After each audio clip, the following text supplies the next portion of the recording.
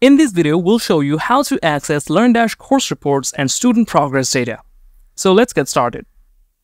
We've logged into our local LearnDash e-learning site. To view course reports and student progress data, let's visit the WordPress dashboard. Now from the LearnDash LMS menu, open the Reports section.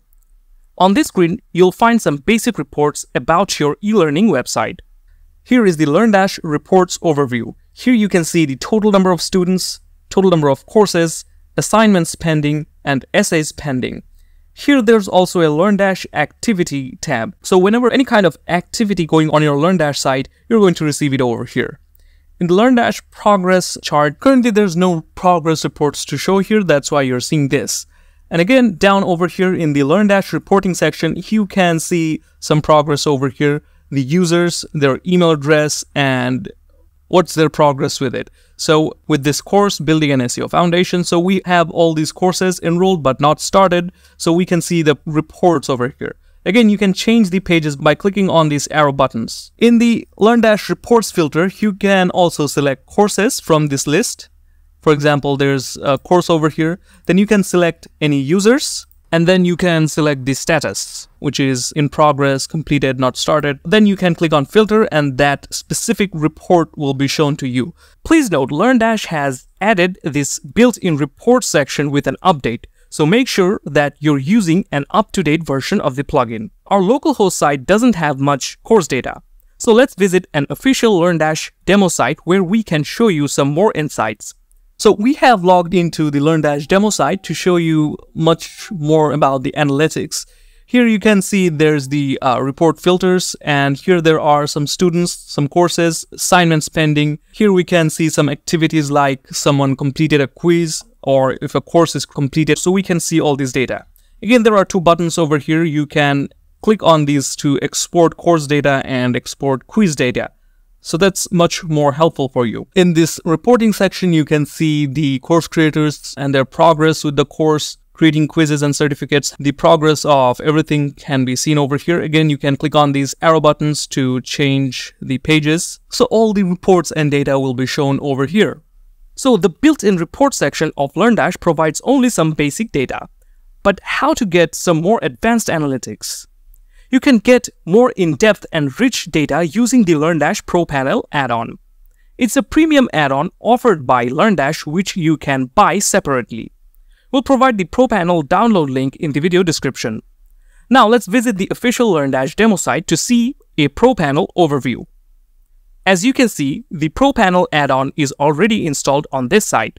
So if we click over here, we can see the ProPanel, and here you can see something different in the ProPanel. It says ProPanel Dashboard. The ProPanel Dashboard can be accessed at any time from here. Configure the settings below and launch the ProPanel Dashboard. And again, the students quiz reports page, this is also another section. Here you can see it says this can be accessed at any time from here. Configure the settings below and launch the student quiz reports page. So you can configure this page as well. If we look into the settings, here you can decide who will be able to access the ProPanel, and also you can choose where you want to display the ProPanel. Here there are other settings options such as exclude settings. So you can exclude courses, exclude user roles, and exclude the users from here just by clicking on here, and you can select the users, and these will be excluded from the reports and graphs. Now if we go to the next section, this is actually something interesting. The time tracking settings is something new. Here you can see how much time a student actually spends in a course. Okay, you can also configure the idle time, you can configure the idle hours, minutes, seconds, and if a student is idle, you can display an idle message. Are you still here? They can click on the button, yes I am, so they're active. So you can see that this is a very handy feature. Again, if you need help, you can look at the documentation. If you need help in configuring these settings or this plugin, you can click over here. And again, the data upgrades, here you can enhance the loading speed and performance of ProPanel. If we click on the Gutenberg blocks tab, so this is where you can view your course reports, quiz reports, learner reports, activity reports, and quick stats. Now you will be able to customize your ProPanel analytics. Okay, we're going to see in a few seconds. So here is the course report section, the course progress, So all of these are available through Gutenberg blocks. You can customize your entire ProPanel page using Gutenberg blocks, such as the course progress. This is a Gutenberg block. You can simply click on the plus button, expand left side panel, go to the blocks tab and search for course progress. And it's going to bring you this block. Okay, over here you can see the different sides of the block. Okay. Again, the course list, this is also another Gutenberg block. It shows you the list of courses and the categories and the completed learners in progress, all these data. So there are several of these Gutenberg blocks that you can use to customize your ProPanel. Now, actually, let's see the ProPanel. We're going to go over here and we're going to click on Configure Dashboard. All right, here is the ProPanel dashboard.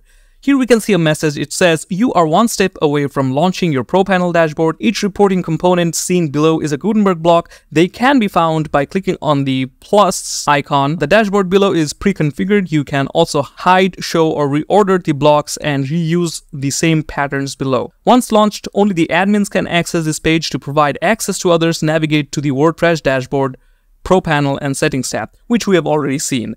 Now, if we scroll down, you can see the total revenue, total courses, total learners, and assignment spending all over here. Again, there's the revenue from courses. This is section where you can see the revenue. Currently, this is a demo site, so there's no data over here. And again, here in the daily enrollments, here you can see the duration of 30 days, how many enrollments there has been. You can see the data over here.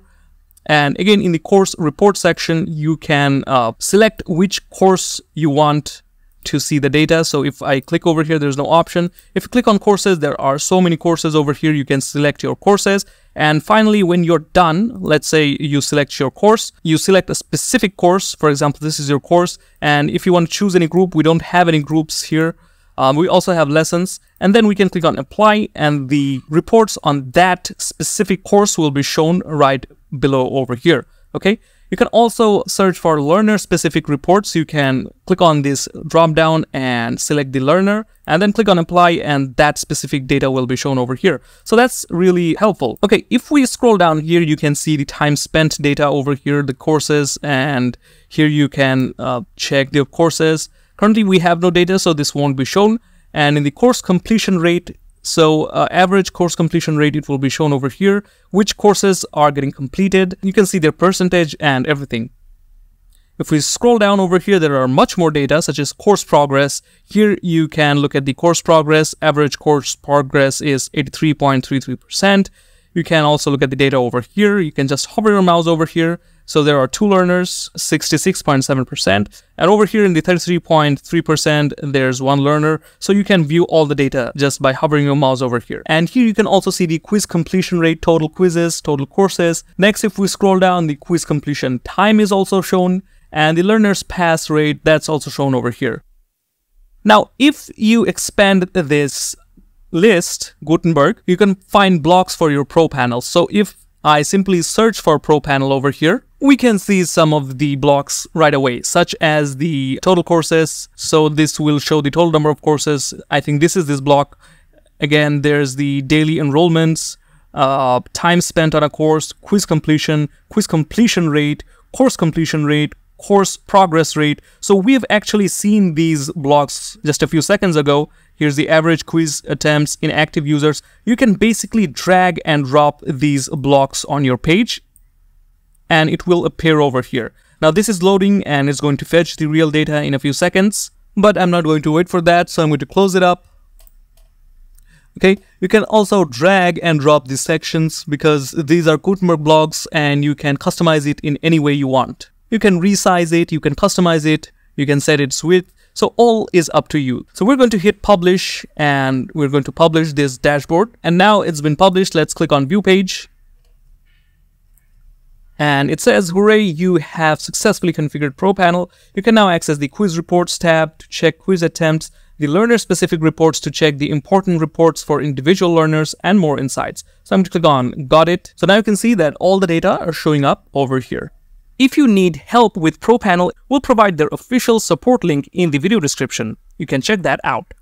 So that's enough for today. We hope that this video was helpful for you guys. If you found this video helpful, give it a like and subscribe to our channel for more helpful videos on WordPress. So thank you for watching. See you next time.